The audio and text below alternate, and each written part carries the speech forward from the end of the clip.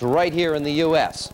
The FBI says it's impossible to know how many terrorists are at large in this country because they blend into society so easily. They quietly go about their lives waiting to be called to action. Brian Karam investigates one terrorist group which the investigators say has already struck with deadly consequences. You would think the small town of Buena Vista in central Colorado, just east of the Continental Divide, is about as far away from the world of international terrorism as you can get. Well, that's what Major David Bowers of the Chaffee County Sheriff's Department thought. But 5 years ago, near the summit of this mountain, Bowers began what would become the biggest investigation of his life, after a local told him about some very strange activity on a 100-acre farm in these Colorado hills. Our first initial information that we received was that there was a clandestine drug lab operation here, a methamphetamine lab. That is what we originally began investigating. Bowers never observed any drug activity, but what he did see made him very curious. There were maybe 75 people, including children, living in the camp without electricity or running water, and many were dressed in Arab garb. I don't think that many of the residents of our county in particular were prepared to deal with some of the things that they were about to hear about. By now, Bowers thought he'd stumbled onto some kind of cult. So he sat up on the ridge overlooking the compound and watched the group for 2 years and started shooting videotape. Several times he saw residents exercising and practicing martial arts, even in the pouring rain. See that road grader? He checked that out and found out it was stolen. He heard small arms fire, along with a rumor of a large cache of weapons. That's when we first realized that we had possible domestic terrorism involvement. By then, Bowers knew the group's name, ul-Fuqra, and that they were known to be a radical sect of Islamic fundamentalists. But he didn't know much more, so he began checking around. And just 60 miles away in Colorado Springs, he found Sergeant Bill Lindh. Lindh was investigating Fuqra and had come across them almost as accidentally as Bowers had. Well, back in August of 1989, some of our burglary detectives were working a burglary case of the storage locker unit, and they more or less stumbled across a storage locker over here at A3 that they thought might contain some stolen property in the storage locker burglaries. That detective noticed people hanging around outside this locker one night. Suspicious, he checked with the storage locker company and got permission to open it. Inside, he found paperwork which belonged to ul-Fuqra members in Buena Vista. It is an outline of how to train a Fuqra terrorist cell. It includes a directive that urged Fuqra members to be knowledgeable of explosives, incendiaries, demolition preparation, and booby traps. Other materials urged members to wage a jihad, or holy war. This is a large, well-organized, very secretive group. They have compounds all over the country. They have a very developed infrastructure, and they certainly demonstrated a proclivity for using violent means, bombings and killings, to accomplish their goals. And paperwork found in the Colorado Springs warehouse clearly showed their goal was to kill a variety of religious leaders, including the cleric who headed this mosque in Tucson, Arizona, liberal Muslim Rashad Khalifa. It is the objective of all the sincere believers to restore Islam to the religion preached by the Prophet Muhammad. As I mentioned in this program, the Muslims around the world are not doing anything correctly. Everything is wrong. This speech, as much as anything else, is why ul-Fuqra wanted the cleric dead. Khalifa denounced radical fundamentalism and claimed to be a messenger from God. He demanded a more liberal Islam and even denounced the death sentence imposed on Salman Rushdie. According to Tucson police, intruders broke into Khalifa's mosque on January 31st, 1990, stabbed him some 29 times, and left him dead. And we've seen targeting plans where they apparently plan to destroy other religious facilities in Los Angeles and other parts of the country.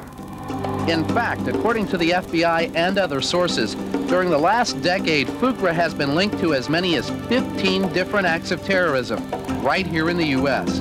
Those acts include the 1983 firebombing of a Hindu hotel in Portland, the 1984 firebombing of a Harry. Other officers raided the compound. They found this shack loaded with computers and surveillance equipment. They also found these books, which explain how to build and care for a variety of assault weapons. Operator's manual for a 40-millimeter grenade launcher. They also had intelligence information identifying the names and addresses of key law enforcement officials throughout the state of Colorado and throughout the United States. Bowers had some interesting information, but didn't have any evidence that could lead to an arrest of any of the many American Muslims living here. I don't think anybody has any objection to them practicing their religious beliefs or educating their children under their religious beliefs in an area like this. What Bowers objected to was terrorism, and determined to find proof of it, he went to a judge again in October of 1992, and he got a search warrant for a second raid. One of our search teams stumbled across this bush and observed that it was tied together at the bottom with a piece of rope. They used some of the stolen rental equipment in the case to excavate this particular cavern. How far back does it go in there? It goes back in approximately 30 feet. This is what police found buried in a hole on the side of the mountain. As the raid videotape shows, some 68 weapons, including assault rifles, automatic pistols, and shotguns. All of them fully loaded with Egyptian or Chinese ammunition. What the hell is that? No weapons charges were filed against Fuqra members because of the raid, but due to information gathered in Colorado Springs, coupled with the evidence found in the second raid of the compound, 6 men were charged with racketeering, and the leader of the sect was convicted of conspiracy to kill Khalifa in Tucson. These are deadly devices. They will kill. When the cases went to trial, James Crippen of the Colorado Bureau of Investigation, who'd analyzed the 3 pipe bombs found in Fuqra's Colorado Springs storage locker, made this demonstration for the court. It shows exactly what one of the bombs and a liter of gas can do. Well, this device, although it doesn't look very impressive, will flat out kill somebody or a group of individuals depending on how close they are to the blast site. It will destroy a car, it will blow a room up, it will tear walls down, it will blow arms and legs off of people. 3, 2, 1, fire! A hole in the floor. Yeah. Blew it out and down. Following the trials, these 2 men, Chris Childs and Ed Flinton, remain wanted fugitives. Flinton for conspiracy and Childs for racketeering. This confiscated photo shows the 2 posing outside the Hillside Arsenal.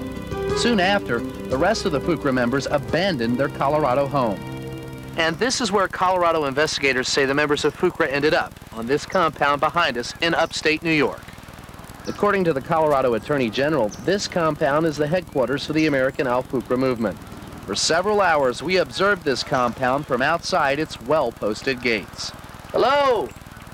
We stayed outside the compound and tried several times to get their attention. No one would even approach us, but their attorney, who would only talk off camera, says he believes the people living here are not terrorists. But at least one alleged member of ul-Fuqra, who may have been present at this compound, is linked to the World Trade Center bombing. And according to the Colorado Attorney General's office, there may be 13 other compounds like this one around the country. New York State Police say they're investigating the compound near Binghamton, New York. And the Colorado Attorney General's office is working with federal authorities to identify other ul-Fuqra compounds. Meanwhile, there's an intense manhunt underway for Childs and Flinton. Deputies say Chris Childs is a master of fraud and deception. He holds 2 passports and several Colorado driver's licenses, all under different identities. Childs is charged with racketeering, forgery, and theft. Deputies say he stole at least $500,000 in disability schemes. They say he also stole the heavy construction equipment the group used to build the secret tunnels.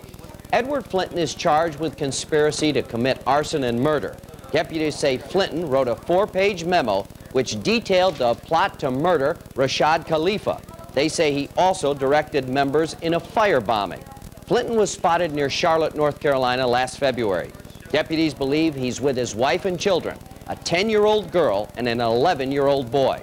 If you know where Chris Childs or Edward Flinton are hiding tonight, call our hotline right now, 1-800-CRIME-93.